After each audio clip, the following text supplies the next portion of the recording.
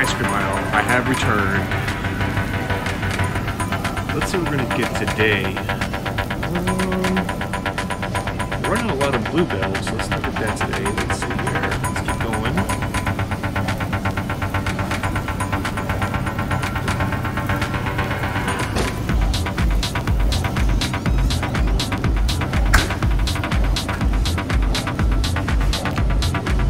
Let's see here. That looks good.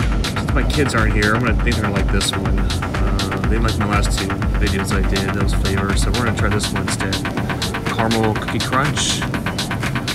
And also, we're gonna get another one today. This one, maybe this is what their alley. This is more fruity. We're gonna go with a Roman Raspberry as well.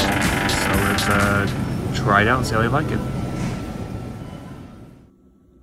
Alright, so we're back at the house. We got the Roman Raspberry that we're gonna try. So this is Talenti's dairy-free sorbetto. This is not gonna have any, this is not milk or cream based like an ice cream or a gelato. So those that are interested at home, move back here. This is not gonna have any fat obviously, but you know, it's still loaded in no carbs and sugar and stuff like that. But it's only made out of ingredients are raspberries, water, sugar, dextrose, lemon juice, and this says carob bean gum, so that's it. So looks good. I think the kids are excited to try it, so we'll give them up here right now. Okay, so they're ready to try it. Go ahead and dig in, boys. Okay. Say nom nom nom nom nom. Okay, so up, down.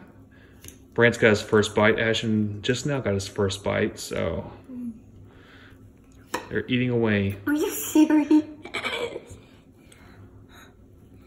Don't get a brain freeze, Ashton. Hey, I like it so far. Good. Pretty good. You guys like the fruity stuff rather than the creamy frozen treats. I like the creamy better. No. Cookies and cream is my favorite. It's not even fruit.